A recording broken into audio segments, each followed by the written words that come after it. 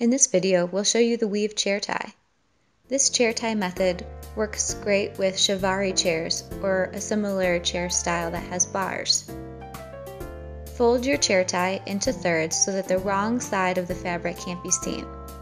And then you'll just weave your fabric back and forth through the bars of the chair. Leave a little tail on this one end and then go back to the beginning and make your second row. You're going to want to wrap it around and weave through the opposite way you wove on the top row. And this will create the crosshatch pattern.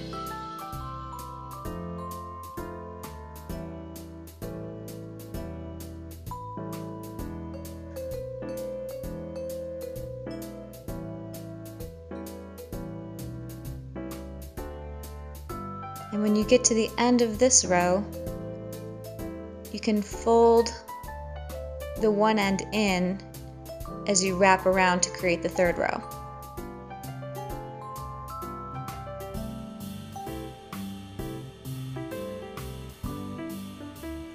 We should get about 5 rows with these chair ties that you can rent from tabletopperslinen.com.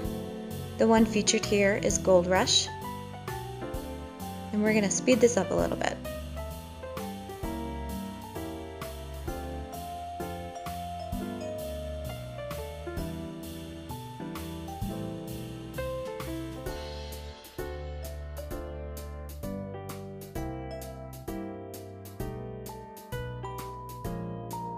When you get to the end, just tuck the ends in.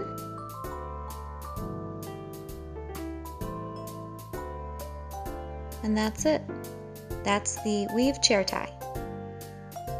Thanks for watching.